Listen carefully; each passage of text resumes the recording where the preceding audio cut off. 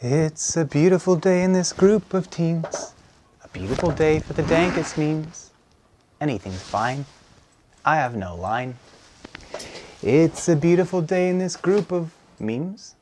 A beautiful day for the dankest teens.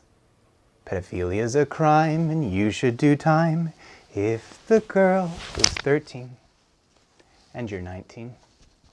My face is very white. Well, folks, we've got another one. And I hope it's all good in there because it's a little rattly. This box was sent by our own KJ Snyder. He's scared of knives and everything else. Hey, doggy, we've hit the jackpot. These are feeling a little banged up. Look at the dents in that can. Nicely packaged, KJ. West 6th Brewing, Heller Heaven, Double IPA. Drippin' with hoppy goodness.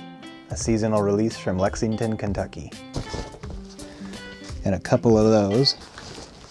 Another West 6th Brewing, another West 6th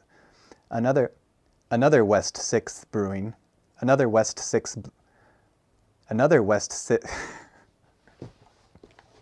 I give up. West 6th Brewing. That is weirdly hard to say. Pennyrile Pale Ale. Kentucky born and brewed pale ale. Another one. We've got a third one. And then we have a Snake Eyes Imperial Stout. The funny thing about KJ sending me a Snake Eye Stout is that I'm sending him a different Snake Eye Stout. But Tim says that he's seen multiple Snake Eye Stouts, so apparently Snake Eye Stout is just a popular name. This particular one is brewed in my hometown at a brewery that I used to work at, which I was fired from. So giving them money to send a beer to KJ kind of hurt my heart a little bit. But he only drinks stouts, and that's a local one that I don't think he can get his hands on, so well, may as well drink it out of Tony's faces. Tony approves. And Tony approves. That's a super good one. That's got a lot of coffee flavor in it. Chris Riley had a fascinating idea. And it basically involved, if we reach a goal of some kind, I shave off my beard.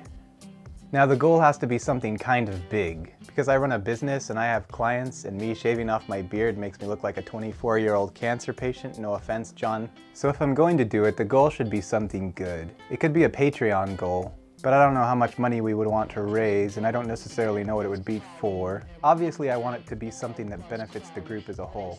But when I say it needs to be something big, I don't actually have that much faith in our group, especially since half of us are practically broke. Maybe I'll make an open poll about it, because as you know, our group is so good at polls. Anyway, it's something to think about. I hope you all had a good wholesome Friday. Big shout out to our newest members who were brought in from our missionary work, particularly April, who immediately became a mod. So that's something. You're really moving up the popularity chain. So until next time,